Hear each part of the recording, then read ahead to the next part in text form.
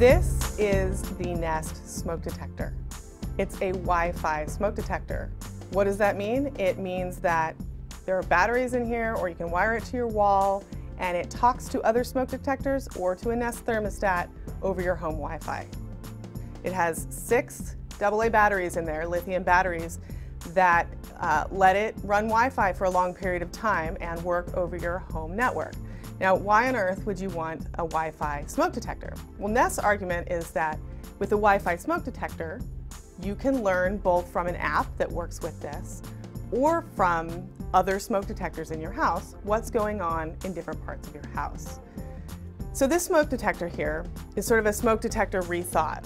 It's square, not round. I was surprised to see that it was square and not round like the Nest thermostat.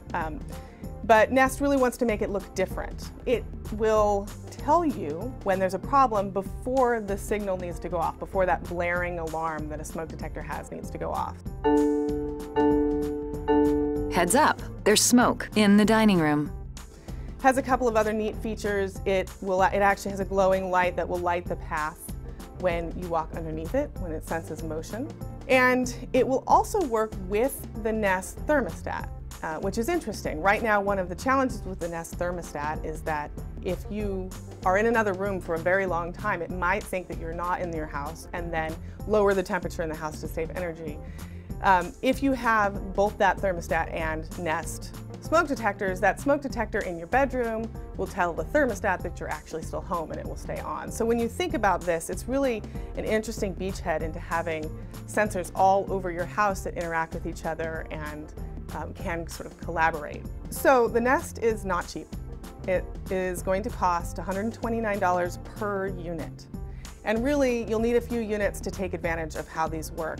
For a 3-bedroom house, you're probably going to need 4 or 5 to be above every bedroom door, and in cooking areas and other places where there may be smoke or carbon monoxide, which this also tests for. The idea is that with that investment, you also get this sort of collaboration between the smoke detectors. So the smoke detector can tell you when there is smoke in a different room. You may be in the den, and the smoke detector near the den tells you that there's smoke in the kitchen. You can go to the kitchen and wave at the smoke detector to silence it.